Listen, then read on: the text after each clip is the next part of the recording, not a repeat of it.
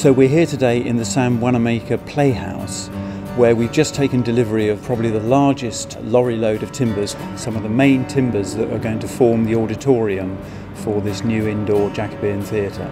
Once we start to put those timbers up, it will define the shape of the auditorium and it will start to look more like an indoor timber theatre.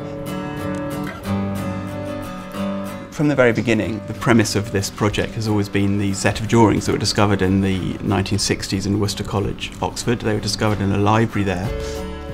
20 years ago, when the Globe was being developed, the shell for the indoor theatre was in fact built based on those plans. When the project kind of came back to life again, in those intervening years, it was concluded that those drawings were of a later date. It meant that the drawings in fact were dated outside of Shakespeare's lifetime. The drawings are still the earliest surviving example of an English indoor theatre, so they are considerably important. The conclusion really was that they were probably very early stage drawings, which means their kind of presentation concept plans rather than buildable construction drawings. One of the most significant points really that came out of that led to quite a change in the plan was the conclusion that the gallery could never have really been built in that time as curved. So the drawing here shows the curved gallery. This is the original 1668 drawing, and this is where we are today, which shows a faceted plan, which is much more likely how they would have built it. The structure has been prefabricated in the workshop, and by that we mean that all the timbers and the joints have been marked and cut and fitted off-site in the workshop before bringing them to site here.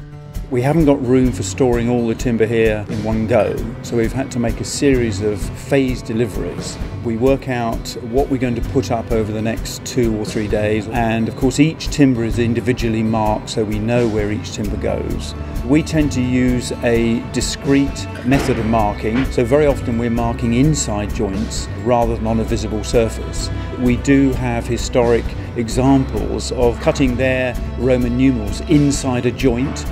Historically, the carpenters would have had various lifting devices, derricks and gantries and windlasses to help lift the timbers up. What we're doing today has a historical precedent. Authenticity really has been at the forefront of every single decision that we make on the project. And then we have to think carefully about protecting the timber in every stage of the move, because the timbers form part of the finished surfaces in the theatre. So they're not just structural timbers, they're also part of the visual finish in the theatre. It's very difficult for everyone to always remember that when one's handling these large, heavy pieces of oak, they're equivalent to a wallpaper or to a carpet or a floor finish. We're going to have these lavishly decorated ceilings with gold leaf twinkling from the candlelight below, beautifully carved timber. So hopefully when audiences finally enter into the space, they'll be blown away by the beauty of the interior. The timbers that you see behind me standing up are the frontini, which is the wall at the back of the stage. And if you look, you can see that there is the one large central opening and 2 side doors. In January 2014, the actors will actually be entering onto the stage for the first time into this new indoor theatre.